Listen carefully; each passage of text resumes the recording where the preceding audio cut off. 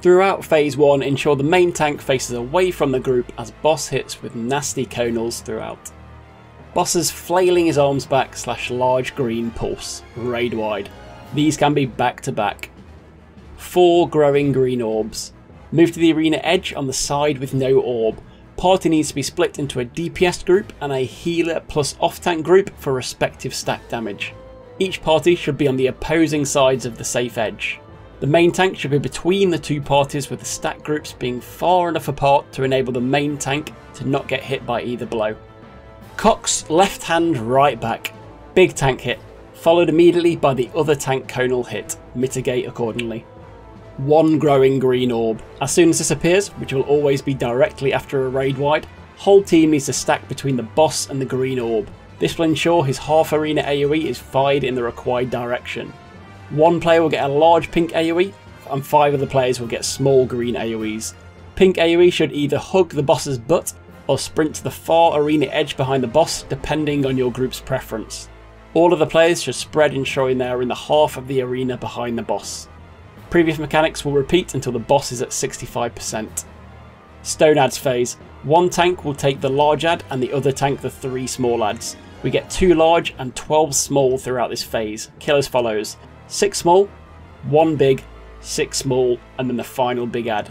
Do a little damage on the big ones between small ads spawning, but be careful not to gun down too fast, as all the ads fire off AoEs upon dying, which can really add up for the healers if small and large die at the same time. Get the first large ad down before or very soon after the second appears, and defeat all the ads before the limit break reaches around 50 and you'll be golden.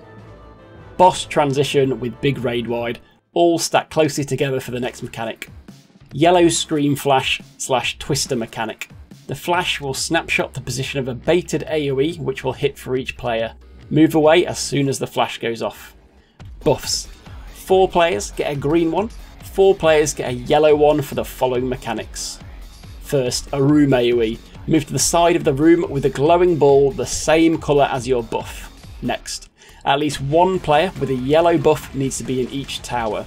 Be aware and prepared to switch if one of the 2 towers is missing a player.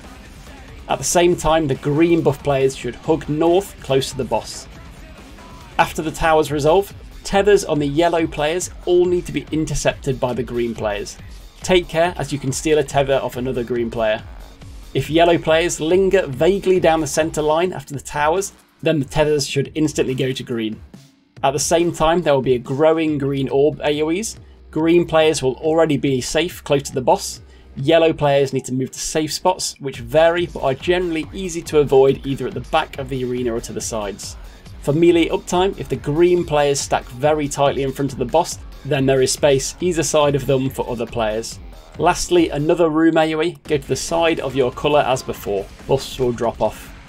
EarthShakers / Twisters. 1 DPS and 1 healer will get a pink tether. One of them, often the DPS, should head to the right / east edge and the healer west left. Those players also need to stretch the tethers enough to turn them purple. At the same time, you'll get the yellow twister flash. Tethered players need to head to the edge and then head south a little after the flash, and the rest of the party should stack in the middle close to the edge of the hitbox, then adjust south or slightly north after the flash for the baited AoEs.